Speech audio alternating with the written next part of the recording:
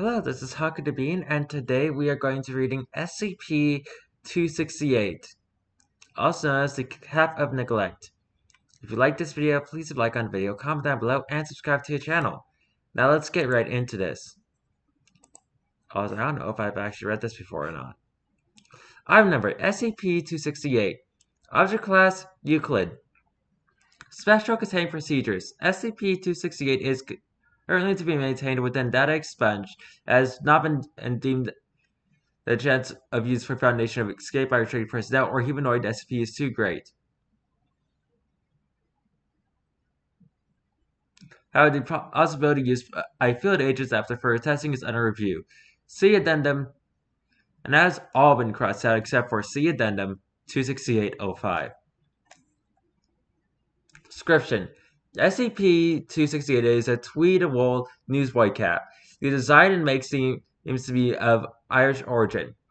Due to the style and fabric, it is estimated that to have been created in the late 1800s to early 1900s. Though fiber analysis is inconclusive, the only markings on the cap are a small label with writing Middle Irish reading, "The garden is the serpent's place." However, there are various indications that this label was sewn onto the cap in recent times. Oh, this is an artifact from the Serpent's Library. Due to the nature of the artifact, testing has been extremely difficult. SCP-268 seems to be a normal hat until it is worn. Anyone wearing the hat, however, becomes suddenly and instantly unnoticeable. Subjects become unmemorable, thoroughly ignorable, or taken for granted by all observers. Observers with specific prompting are able to later recall physically seeing a subject, but can give no specific details other than seeing a man with a hat.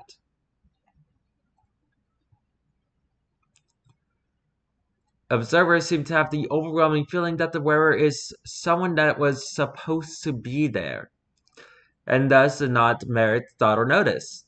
During initial testing, remote analysis completely forgot what they were supposed to be observing within the chamber.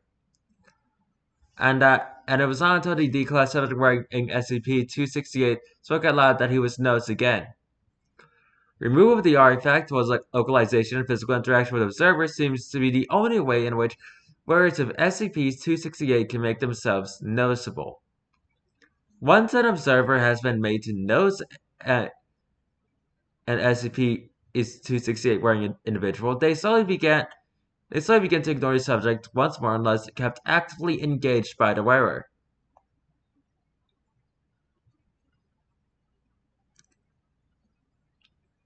Testing reveals that if a subject wears SCP-268 upwards of 20 cumulative hours, its effect seems to linger, with diminished potency, on the subject even while not wearing the artifact. Testing in this area has been cautious due to the possibility of containment breaches. But one instance, the Addendum 26804, asserted that if the artifact is worn long enough, that the effect is rendered permanent and unbreakable. Extensive research is still unable to determine whether or not electronics are directly affected by SCP-268. Observers viewing an SCP-68 wearing subject through electronic means still have difficulty acknowledging the subject's existence even when noticed. Observers are reported to be unable to see the face of the individual in question.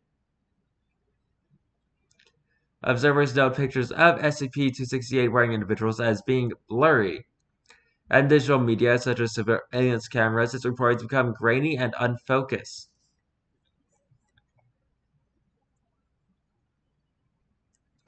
Research is unsure whether these alterations are extant and physical or merely perceived due to SCP-268's properties.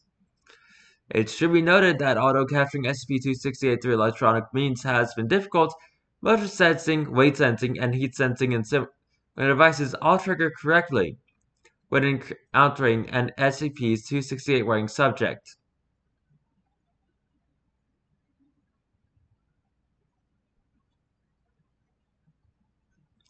Addendum 26801. SCP-268 is known to have some similarities to SCP-180. SCP-268, however, does not seem to function on inanimate objects, and more importantly, does not directly steal the identity of its host. While SCP-180 causes its host to become unrecognizable after SCP-180 itself is removed and placed on another object, this seems to be a side effect of its function of identity theft and transfer. Meanwhile, SCP-268 could be said to steal the identity of longtime wearers as they become irrevocably forgotten. This causes speculation as to whether the items share similar origins or whether the many similarities they share are merely coincidental. Addendum 26802. At Agent Redacted's request, after approval by Dr. Redacted and Dr. Klein, SCP-268 is being used with agents in active field duty. Results thus far have been favorable. Addendum 26803. Field testing has been suspended. Though Agent Redacted appears to have been on payroll and on records, no personnel, either on site Redacted or in higher command, remembers knowing or hearing about Agent Redacted.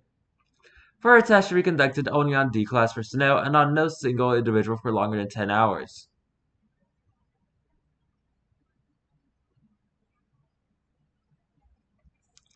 Addendum 26804.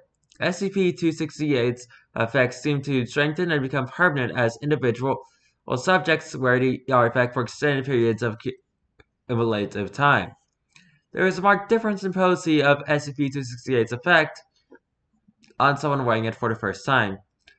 As someone who has worn the artifact upwards of 5 hours on other occasions, for example, someone who has not worn the cap before, or seems to dispel its effects merely by speaking.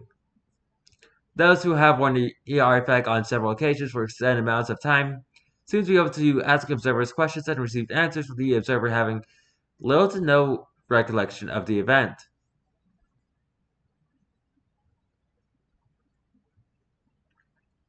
In one test, a subject who had worn the artifact for upwards of 15 hours was able to ask standing personnel the test chamber's password, nearly causing a container breach and the escape of D-Class personnel.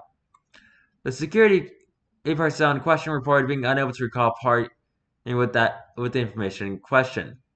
This is a note from Dr. Klein. As of a redacted date, SCP-268 is missing. Its absence was discovered early in the morning by Agent Redacted and research analysts, and in its place was a note reading, "Thanks, I need my hat back."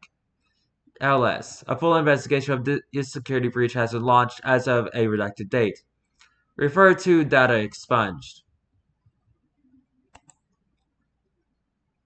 There's some interesting lore behind the acronym LS. It actually stands for Little Sister, and it's what a certain member of the Serpent's Hand, which is a multi-dimensional library, or a multi-dimensional group that exists in a multi-dimensional library called the Wanderer's Library, calls all the other versions of themselves.